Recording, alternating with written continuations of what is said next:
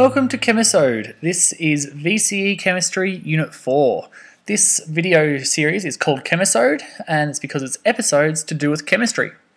As you know, if you've followed the Chemisode videos beforehand, you know that there is a Edmodo page which has the notes which I use for these videos that you can download and you can follow along there as well. On Edmodo also, there's also a whole bunch of, there's going to be some quizzes, so some multiple choice quizzes which you can answer.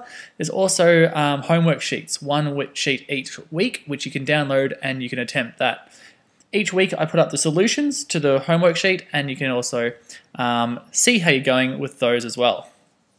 The videos that you're watching are on YouTube, so if you go to YouTube, Mr. Jason Gowdy, you can see all the other units for chemistry as well. So there's some videos for Unit 1, Unit 2, Unit 3 and Unit 4 for this VCE chemistry thing. On iTunes, there's a audio podcast, which is a summary for all the stuff that we do here in the videos. And also, there's an app for Unit 1 and Unit 3. And shortly, there will also be an iPhone and iPad app out for Unit 2 and Unit 4. I'm still working on putting together the flashcards for that, but that will be out shortly as well. So if you're looking at this somewhere towards the middle or end of 2013, hopefully it'll be out there already. But at the moment, I'm still putting together all the stuff for that. Alright, this video is about collision theory. So here is the key words that you're going to need to know about collision theory. I'll be referring back to these words quite frequently throughout our video, and hopefully at the end of it you should be able to use these words in a sentence about collision theory. If you can use these words, these key words that we're talking about, you'll be able to understand collision theory quite well, and you'll be able to answer most questions to do with collision theory if you're thinking in the right way. Let's have a look at collision theory. What is collision theory? Well, the idea is that for a reaction to happen, two molecules must collide. Without two molecules colliding, we don't get a reaction to occur.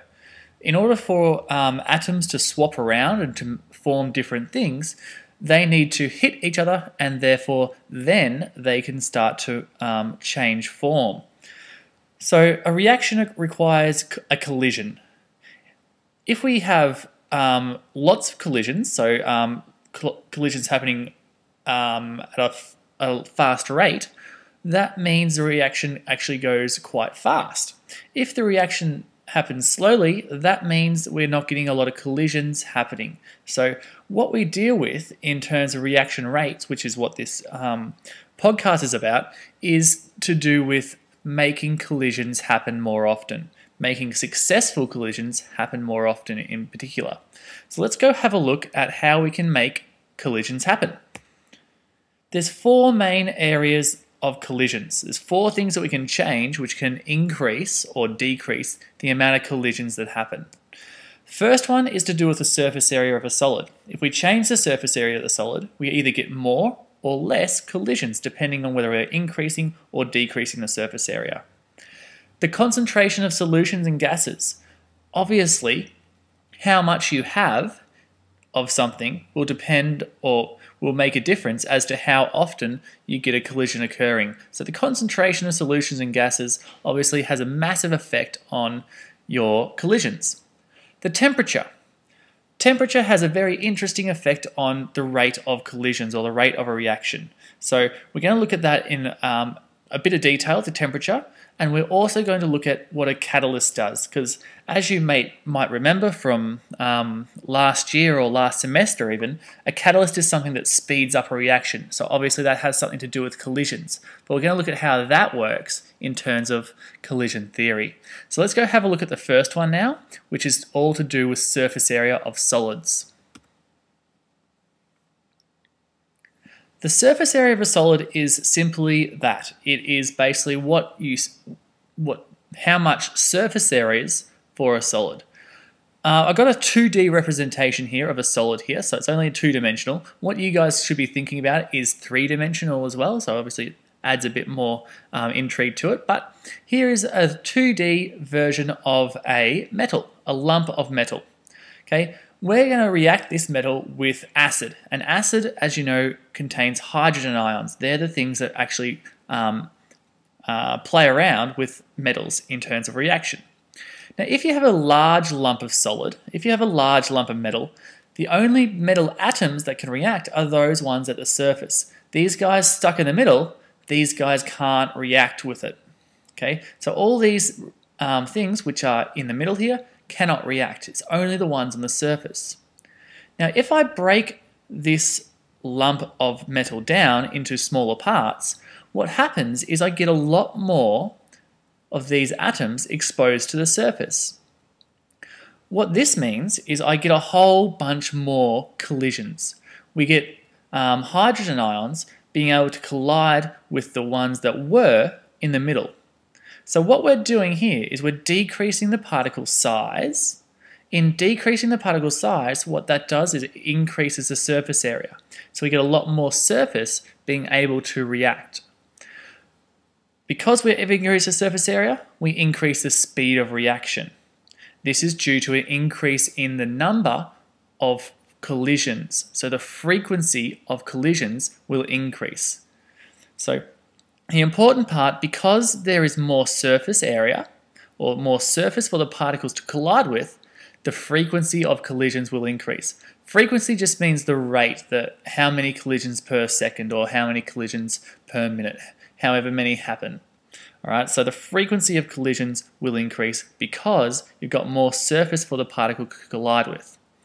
All right, think about, if you want, with this example, think about, I've been watching Game of Thrones recently, so I'm gonna go with one of those. A massive army. Say you have a massive army and you are going to get attacked by a lot of people. If you all huddle together, what's going to happen is it's only the people on the outside which are going to get attacked first. The people in the middle are going to be pretty much all right. However, if, for instance, you split yourselves up into all these different areas, what can happen is everyone can get attacked at once, and the reaction, or the mortality in terms of this army example, will increase. So think about it that way. Decreasing the particle size or breaking a substance up will make it react more quickly. In a more chemical side of things, we can think about this as being a lump of sugar and trying to dissolve a lump of sugar. Or think of this as being a stock cube and trying to dissolve a stock cube into making a soup. If you crush that stock cube up, or if you crush that lump of sugar up, it will dissolve more. It will dissolve quickly, or more quickly. It's just common sense. Decrease the particle size, you increase the rate of which the reaction occurs. Now, that's the first one, surface area of solids. Let's go have a look at how the concentration affects it.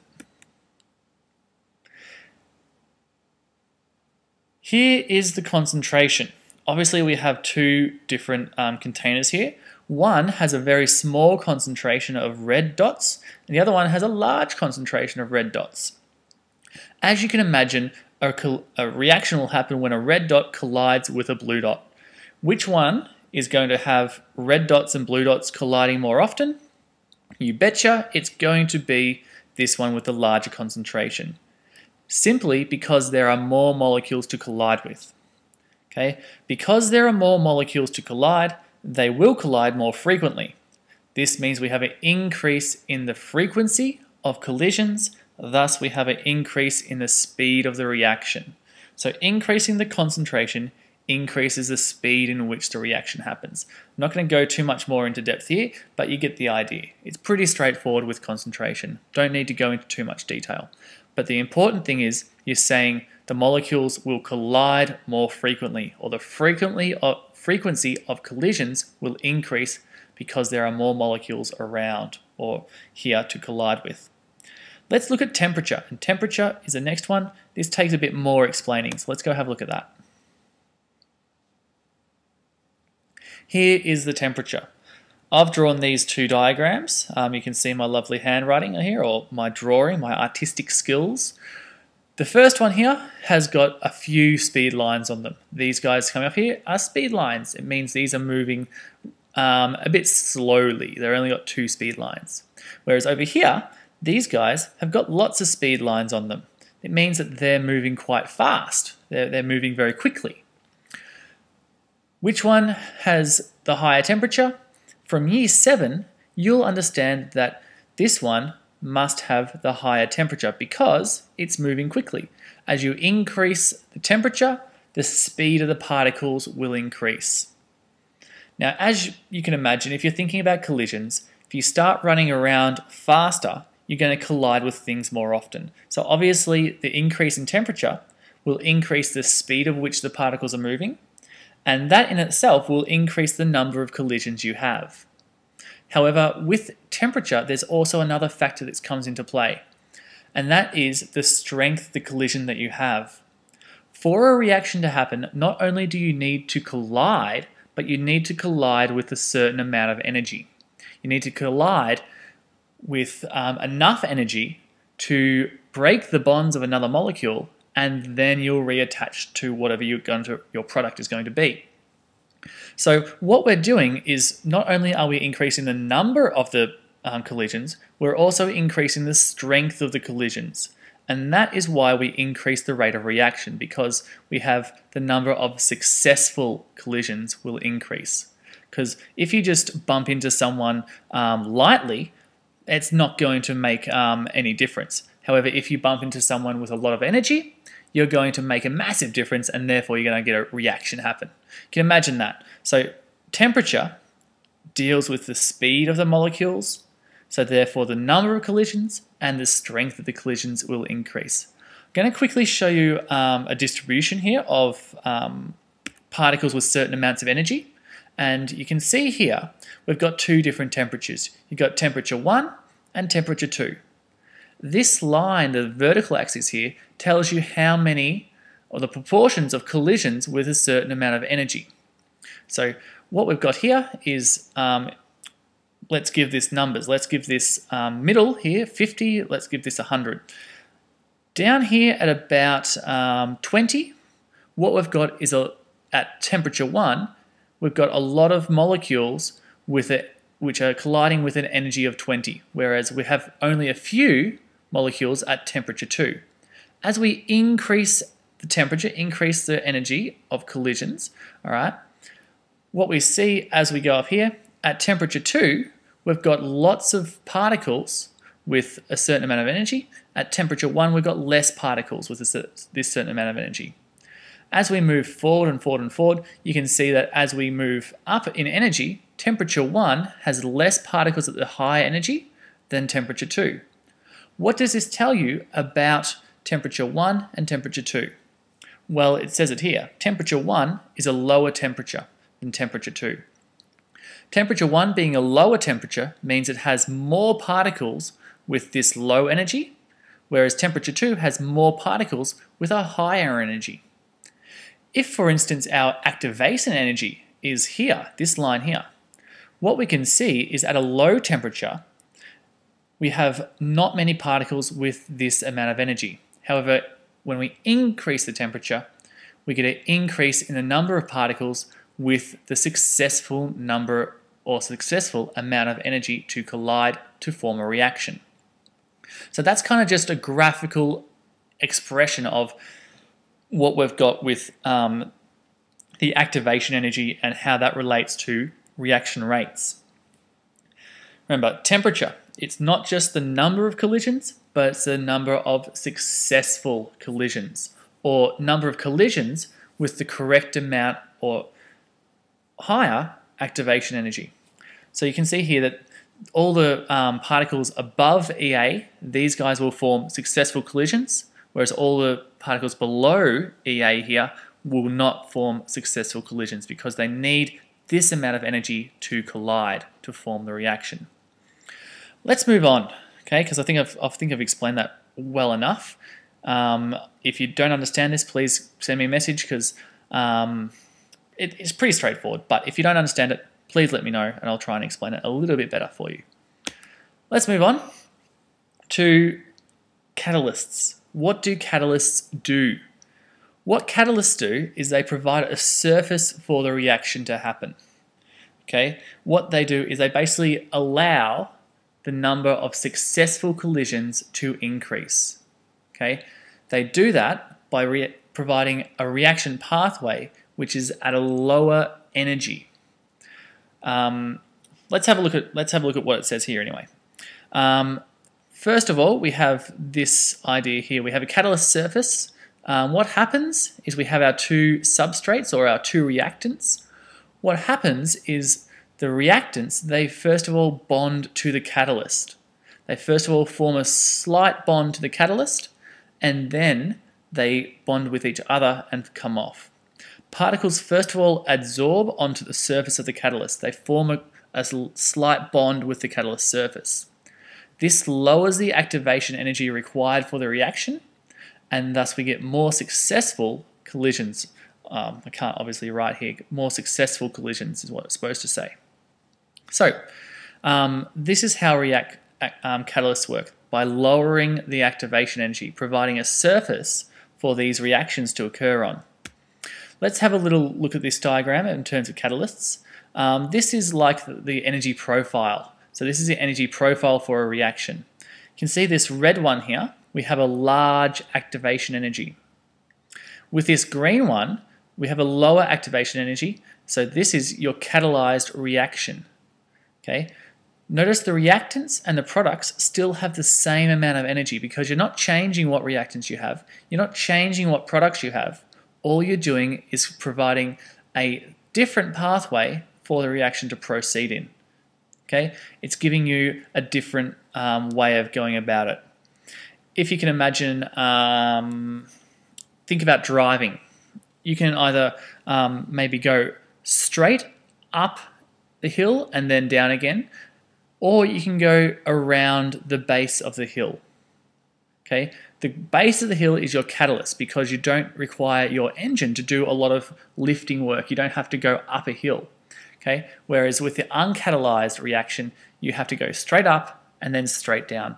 The catalyzed is an easier option, and this allows for more successful collisions because what you're doing is lowering your activation energy to give more particles that ability to successfully collide. Hopefully that makes sense, because that's the end of this slideshow really. We've covered about reaction rates. They're always to do with the number of successful collisions. Okay, and when you're trying to explain why something reacts faster, you always need to mention the frequency of successful collisions. And then you need to also explain why they increase or decrease. So my suggestion to you after you've finished watching this, maybe for the second time, maybe you can go back and watch it again, is to write down a brief summary of the 4 different ways of increasing the rate of reaction, and just write down a sentence or two about why they increase the rate of reaction. So write down in terms of collisions, in terms of frequency of successful collisions. So each time, for each of those 4, so with surface area, temperature, concentration, and catalyst, why do we get an increase in the frequency of successful collisions? Commit those definitions to memory, and you'll be looking pretty good for the start of Unit 4 anyway. Once you've finished that, once you've written the 4 definitions down, or once you've written the 4 explanations down, what I want you to do is go onto Edmodo, and then there's a quiz called Collision Theory there. Okay, do that quiz on Edmodo on collision theory. I think there's a number of questions. I think it's more than 10 this time. I think it's, I don't know, about 15 or so. So that's the first thing, the Edmodo quiz. And there's also going to be an Edmodo assignment called the Sugar Factory, where you need to watch another YouTube clip and write a little assignment about this sugar factory. Lastly, my class is going to be doing a SAC on the investigation into reaction rates, so we'll look at that in class when I get back as well. So these are the things you need to do from now on. As I said, write down the 4 explanations using frequency of successful collisions, and then do the Edmodo quiz, write the assignment, and we'll look at the SAC when I get back to class. Until then, take it easy and happy studying.